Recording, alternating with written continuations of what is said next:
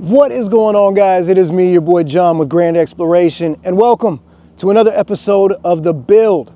Now today, we're gonna jump right into it. This is about 3 off-road / overland modifications that I simply regret. Things I wish I didn't buy or bought a different version of.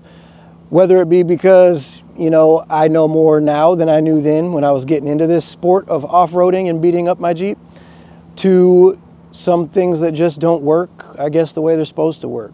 So the objective of this video today is to hopefully help you save time and money on your build. That's the goal. So without further ado, let's jump right into it. Take a look at the Granite Grand, all right? Oh, and if you haven't hit subscribe, smack the subscribe button. Cool, thanks. All right, let's do it. Had to take the sweater off, it was getting a little too hot. But before we dive into this, just so I can save face and I don't get embarrassed and people don't rag on me, if anything or any of these components I speak of that I'm having a problem with, and you know the reason I'm having a problem with them is because I'm not using them correctly, well then feel free to let me know. I always encourage constructive criticism. That's how we help each other out, right? So, all right, let's dive into this. All right, so the first thing on the list of mods I've done to the Granite Grand that I regret is, now before I say this, I'm not trying to bash any companies here. This is strictly off the experience that I have with these products. Now, if someone else has had a great experience with them, cool, let me know. I'd love to know. But for me, these just haven't worked for me. And this one is the Rocky Road upper control arms. If you can see them in there, it's a little hard to see. Let's dive in. I say dive in a lot. Let's take a closer look. Now, these Rocky Road upper control arms have been nothing but trouble for me. The first set, I'm on my second set. The first set I got, the ball joint boots were just squished after installation. Now, I thought I did something wrong. So I called the company, I said, hey, look, the Moog ball joint boots are squished. I don't know why. Doesn't look like the picture. Like, what's up? Did I do something wrong? They literally told me, don't worry about it. It said, as long as it's holding grease, don't worry about how it looks. I'm like, well, I want it to look the way it's supposed to, and it doesn't seem like I can sustain long term with these boots flattened out like this. And sure enough, after 2 weeks, they split, spewing grease everywhere on everything. So I got another set of ball joints, and this time the passenger side is perfect. No problems there. The boot looks great. Driver's side, still squished. Not as bad as last time, but it's squished. And now the boot is starting to crack around the edges. And not only that, the bushings on the actual arms themselves that connect to the Jeep, the inside bushings are completely disintegrated. They're gone. I don't know what happened to them. And that's less than 2 months after running these UCAs. Now, I beat the Jeep up, but not that bad. Like these are supposed to hold up. So, like I said, I don't know if I'm doing something wrong, but these just don't seem to be working for me. I'm exploring some other options, maybe JBA or something like that. If you guys know a company that makes upper control arms for the WK2 and you absolutely love them and you've had no issues, please let me know. But I've had nothing but issues with these. They're always just a thorn in my side. So I'd have to say this is something I'm starting to regret.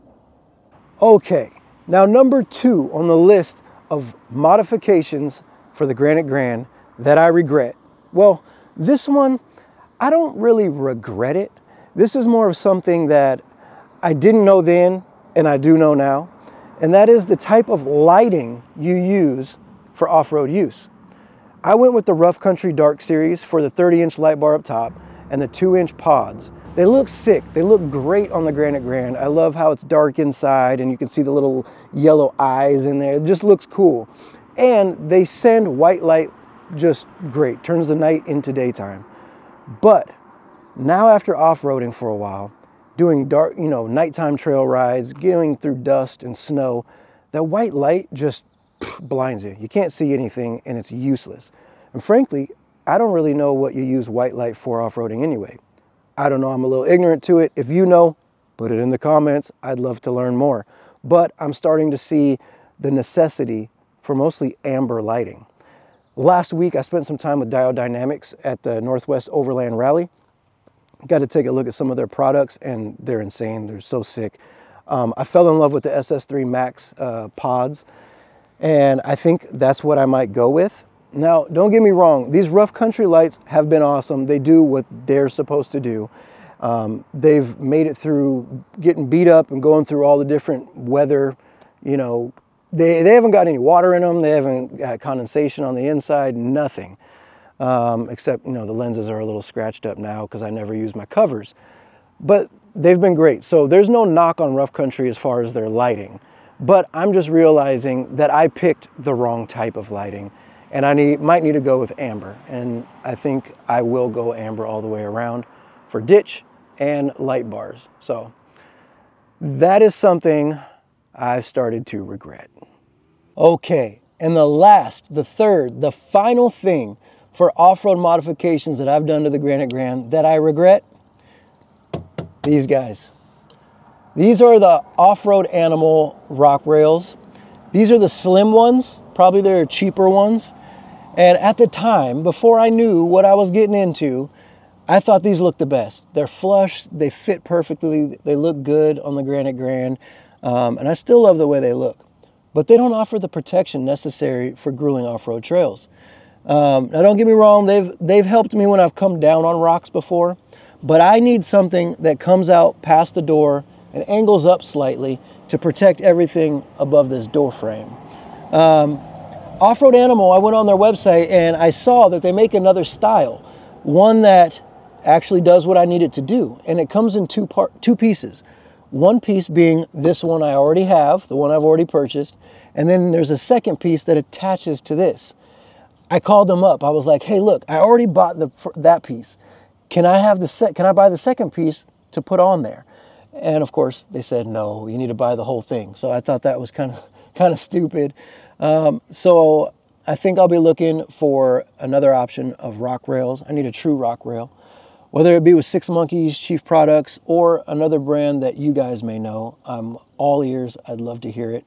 But yeah, these guys just won't work for what I do. Now, if I do get some new ones, I might make these a giveaway for someone that these may suit. And if you don't do, you know, crazy trails where you're beating up the sides of your Jeep, these may be right for you. There's nothing, I'm speaking nothing wrong with Off-Road Animal. I love these rock rails. They just don't do what I need them to do. And for someone that doesn't do what I do, these may be perfect for you. So I think that's about it. Those are the three things, the three off-road modifications that I did to the Granite Grand that I regret. When I started this build, it was a budget build. I also didn't know too much about off-roading.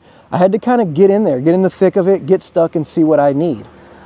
I think my biggest fault was trying to hurry up and buy all the things that I thought looked cool. And some of them just didn't turn out to be a necessity or enough for what I'm doing. So hopefully this video has helped someone that is starting a build, and they can save time and money by watching me and learning from my mistakes. That is the whole goal there. So I know this video was a little quicker. Forgive me for that if that let you down.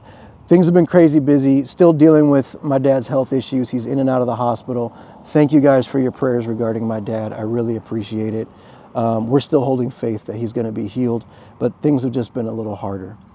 But we're getting through it, and I am not quitting on this channel, and I'm not quitting on you guys. Also, I want to make you guys aware that we are going to be doing a little experimenting on YouTube, so be prepared for the schedule to change. Right now, we've been releasing videos on Fridays. We're going to try out Mondays. So just be prepared for that. I'm trying to obtain enough content to post one more Friday and then that's Monday right after, so that I can close the gap and you guys won't miss a week. So I'm trying to get that done for you. And yeah, if you haven't hit subscribe, smack the subscribe button. Your guys' support has helped me so much. I love it. This channel is growing, and it just feels so awesome to have a group of people that love the content and love to watch it. It makes me feel so good. And if there's something that you guys want me to do more of or less of, or if there's something I haven't done yet that you would like to see and it fits within my realm, please let me know. I want to please you guys. That is the main objective. So, hope you like this video. And like always, I love you. Peace.